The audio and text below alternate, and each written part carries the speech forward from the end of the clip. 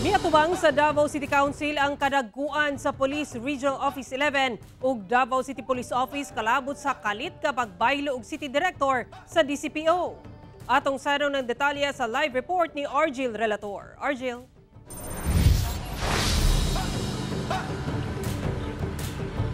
Sa araw, wala matod pa masayod ang PRO 11 Director kung anong si Police Colonel Hansel Marantan ang gibutang sa PNP Chief nga mo'y magsilbing Acting Director sa Davao City Police Office. Sanglit, nituman lang matod pa siya sa ipakanaog kamanduan gikan sa PNP Headquarters.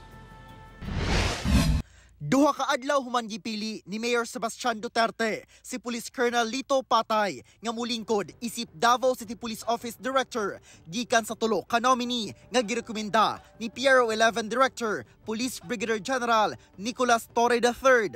Nag-issue na matud pa og designation order si Torre aron nga maka-assume na sa katungdanan si Police Colonel Patay. Apan when submitted to the national headquarters, the Chief of the Philippine National Police opted to exercise Section 26, which allows him to exercise full control on the designation of personnel from within the whole organization. Gimanduan matud pa si Torre nga pulihan si Patay og officer in charge kon OIC.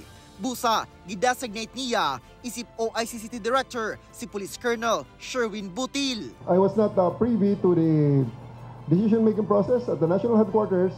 After a few hours that I have designated Colonel Butil, and before he was even given the chance to assume his position, there was already an order designating Colonel Hansel Marantan as Davao City Chief of Police. Dugang ni Torre nga sa hierarchical nga organisasyon sama sa PNP, doon na matud pa'y mga desisyon nga gikan sa higher office nga kinahanglang ipatuman nga walay daghang pangutana. Sa karon, temporaryo pa ang appointment ni Marantan isip Acting City Director. Mahimo lang siyang full-time City Director kung aprubahan kini ni Mayor Baste Duterte. Nagsumita na matud pa og sulat ang PRO 11 sa opisina ni Mayor Baste labot sa appointment ni Marantan.